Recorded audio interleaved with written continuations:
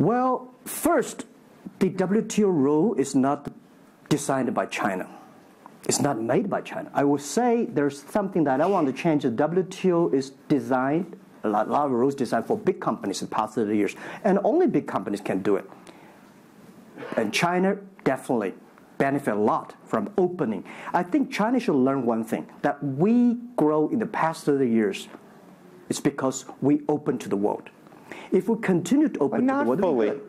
Not fully. Okay. American business that wants to effectively go into business in China has a very difficult time, has to partner effectively with a company that's there already. This is why I said China has problems too. The world has problems. And China definitely has a lot of problems. China should open, should be more confidence. This is what I feel yesterday. I feel the confidence of Mr. Xi that he is ready to open more to the world. This is what I suggest, that we should solve the problem by business community, right, by negotiation. WTO, China joined WTO for like 20 years or 70 years. I don't know the number. But the past years, that I think we as a business, we as a country, we as the world, we have to review something. Right. But not because unbalanced things, we stop it.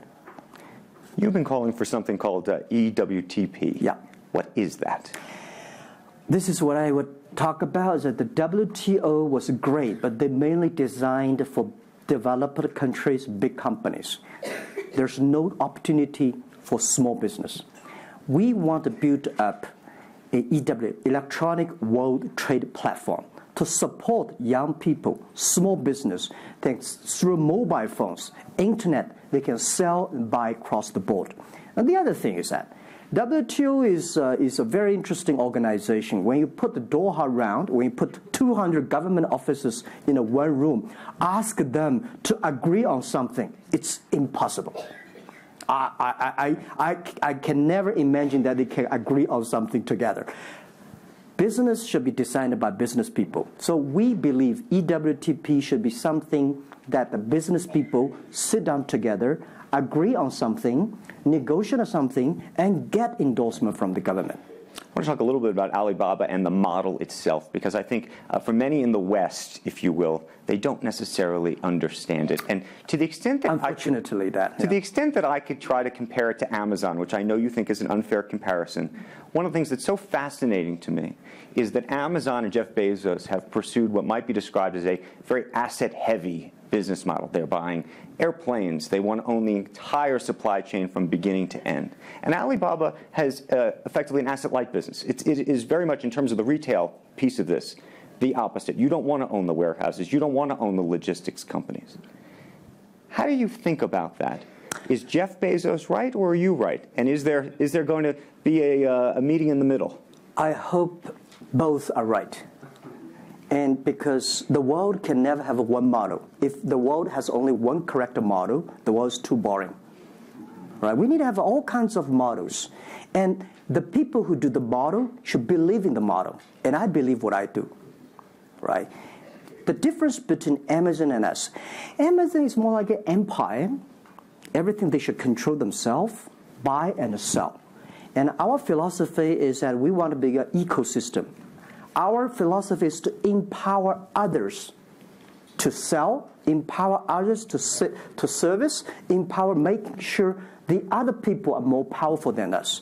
Making sure with our technology, our innovation, our partners, our 10 million small business sellers, they can compete with Microsoft, IBM. Our philosophy is that we think using internet technology, we can make every company become Amazon. Remember one thing. Today, for our sales, our GMV last year is more than $550 billion US dollars. To hire people deliver for us, we need 5 million people. So how can we hire 5 million people deliver things for us to deliver the things we sold?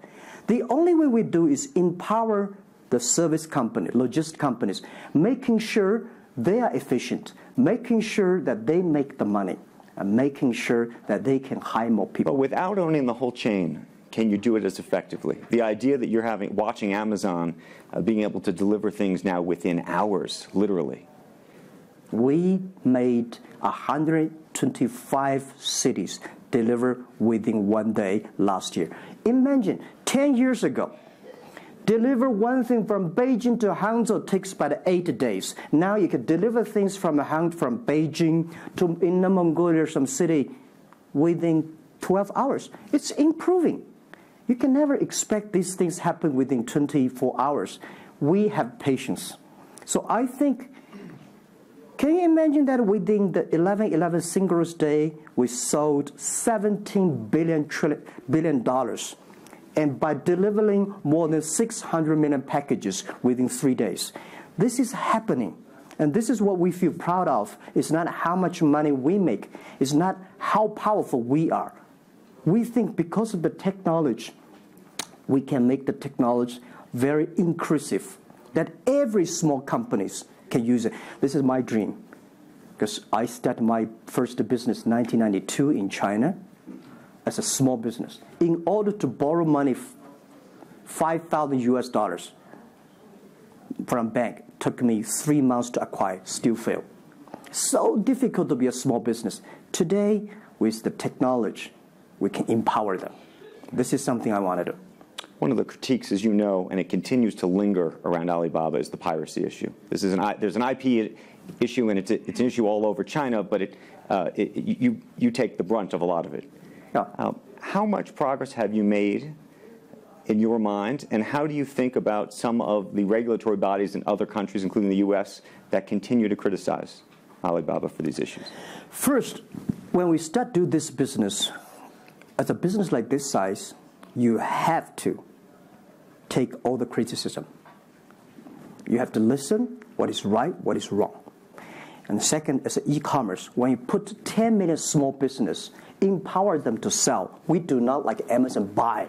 We cannot check. Even when you buy $55 trillion or $550 billion, you cannot check every product. So the model itself and the e-commerce itself may have a lot of these flaws. And third, I would say in the past 17 years, we are the leader of this anti-privacy issues, the IP, protect the IP. But the second, we are internet companies. We do not have the law enforcement. We find this guy is selling cheap, fake products. We delete them. We cannot arrest them. But we have huge progress. Last year alone, we put 400 people into jails. We deleted 370 million fake products listing on our site. I would say we are the leaders, and we are using the big data to check who's buying, who's manufacturing, who's selling, what is the address. So now I'm happy about the whole world, especially China, all the government organization, start to realize the issues. So I would tell you, good thing is that today, when you go to those criminal group, which I call them criminals, those fake products manufacturers, sellers. You've praised the quality, though, of some of these. I would talk about it later, right? Those criminals said they can go anywhere but not Taobao and Tmall, because using our data, we trace where they are, who they are, what's the address, what the amount. And we will deliver this to the police station and working with them to arrest them. The quality issues is something I want to share with the people. It's not about praising the fake products. I want to say that for so many years, those branded companies, you have to be very careful, because the fake products, their quality improving is scary. That is the difference between us. Because when you find guys, the people said this is fake, and you have to find people, you have to find a third-party institution to check it is fake or not. We find sometimes the quality is better. And I tell you, another thing is even scary. There's one branded company.